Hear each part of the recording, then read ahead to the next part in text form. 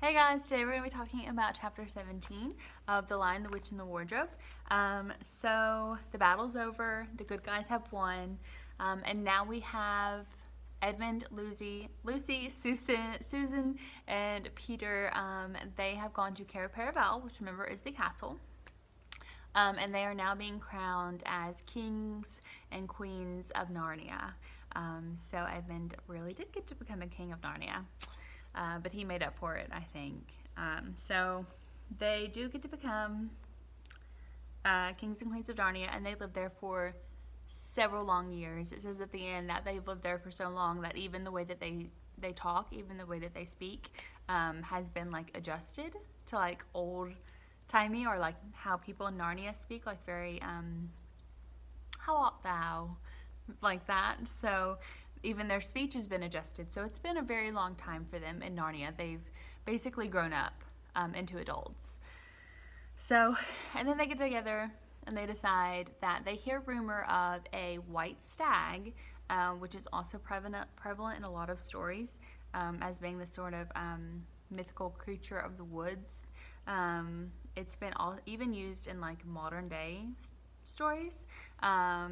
Even as recent as the Throne of Glass series and Shadow and Bone series. They've also used that symbolism of the white deer. So this white deer is said that if you kill it, then it automatically grants you one wish. So they're like, you know what would be great? Let's go hunt down this deer.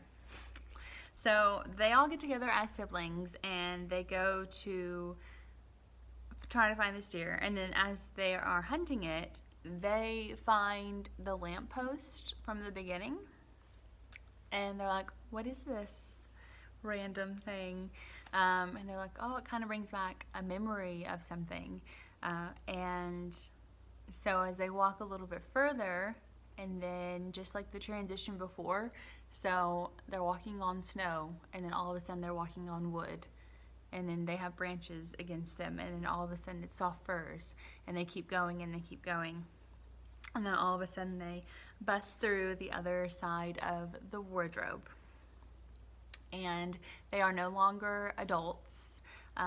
They are kids again. And the professor is there. And they want to know if they will ever be able to get back to Narnia. And the professor kind of says, yes, I promise you will go back one day. Once a king or queen of Narnia, you will always be a king or queen of Narnia. So this really sets up for later stories, and we're going to read one together. So I hope that you enjoy that. It is called Prince Caspian, and that is what we will be reading next. But I do hope that you really like this story and enjoyed it, because it's one of my favorites. It is an absolute classic, and I hope that you got a lot out of it. Thank you.